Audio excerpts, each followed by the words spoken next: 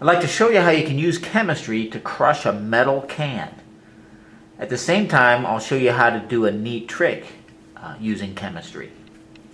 The can that we're going to crush is going to need to be filled with carbon dioxide gas. And I'm going to do this by reacting baking soda with vinegar.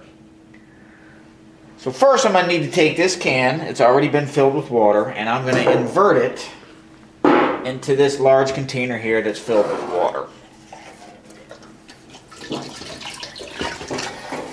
Alright. Next I'm going to take this sidearm flask, and this is where we're going to put the baking soda and vinegar. And I'm going to take this sidearm flask to which a tube has been attached, and I'm going to make it so the tube goes up into our metal can.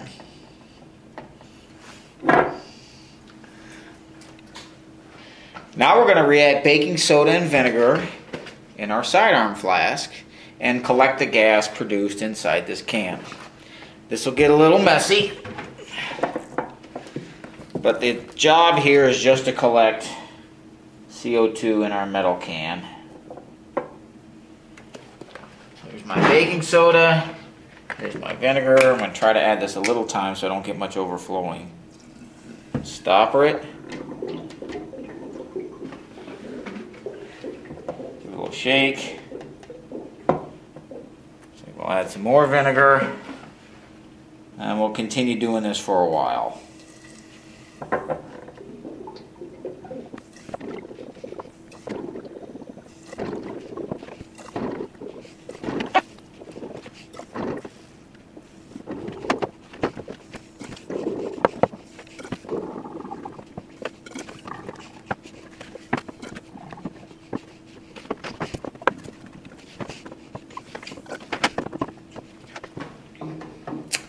Okay, that took some time, but it looks like we have our can pretty much filled with carbon dioxide gas now. So I'm just going to go ahead and remove the tube, and we're going to go ahead and take the can out. I'm going to let the water pour out first. I'll invert the can quickly and stopper it. I don't want to leave the can inverted for too long because carbon dioxide gas is more dense than air, and so it's going to sink out of the can and we'll lose the CO2 we collected. Now to get ready for the trick, I want to make it look like this can is completely empty.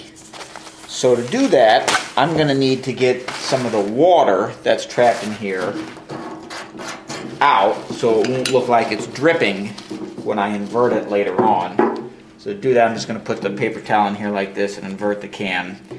The paper towel absorbs the water that's falling out of the can, but I also think it minimizes the loss of carbon dioxide flowing out of the can when it's inverted. I'm just going to have to do this a couple times to get rid of the water.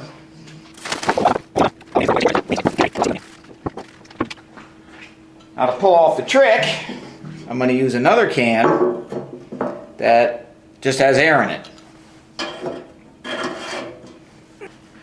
Now I'm ready to pull off the trick.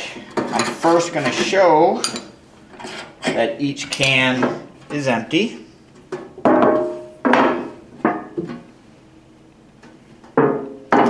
And then I add about 100 ml of concentrated sodium hydroxide solution to each can.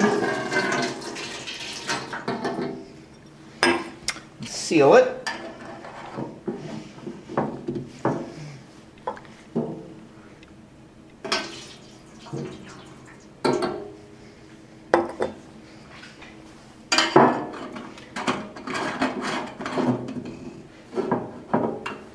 It's helpful to give each can a shake.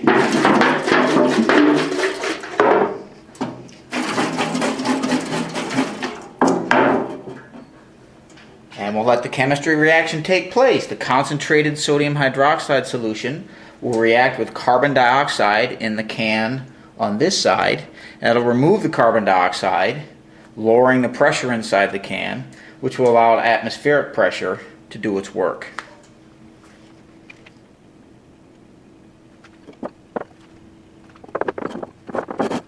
And that's how you use chemistry to crush a can.